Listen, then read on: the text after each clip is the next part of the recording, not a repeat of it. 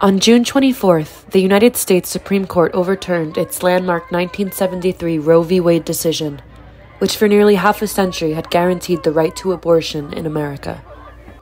Abortion rights supporters had been preparing for the news after a draft opinion involving a Mississippi abortion ban was leaked in May. The court's 6 conservative justices voted to uphold the Mississippi law, and 5 of them went further, overturning Roe v. Wade entirely.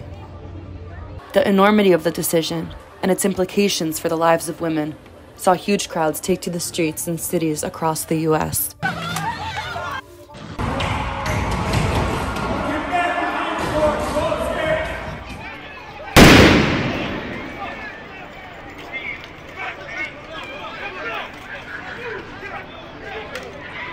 Republican lawmakers welcomed the ruling. The womb is now, in Oklahoma, the safest place for a child to be.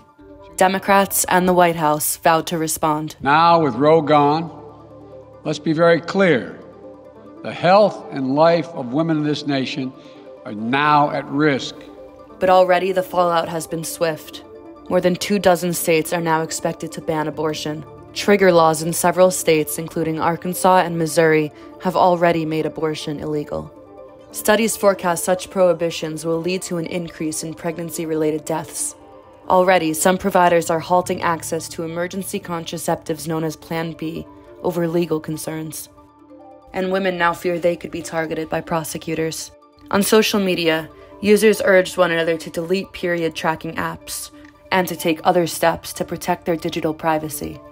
Conservative lawmakers are now setting their sights on abortion pills. Approved by the FDA, these medications can be ordered online and can safely terminate a pregnancy within the first 10 weeks. More than half of all abortions in the U.S. already use them. Interest in abortion pills has grown since the Supreme Court's decision. States like Colorado and Illinois, surrounded by others likely to enact abortion bans, are preparing for an influx of people seeking terminations. Others like California, Rhode Island, Connecticut, and Delaware are taking steps to protect abortion providers and offer support to out-of-state patients. With Roe struck down, the Supreme Court's conservative majority may now set its sights on other landmark decisions.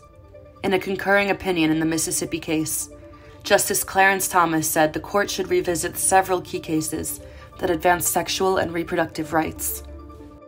Thomas named decisions establishing the right to contraception, legalizing same-sex sexual activity, and the landmark 2015 Supreme Court case, Obergefell v. Hodges, which allowed same-sex couples to legally marry in the United States. As women across the country grapple with the impact of Roe's fall, LGBTQ Americans and those who use birth control may now feel they are within the sights of the court.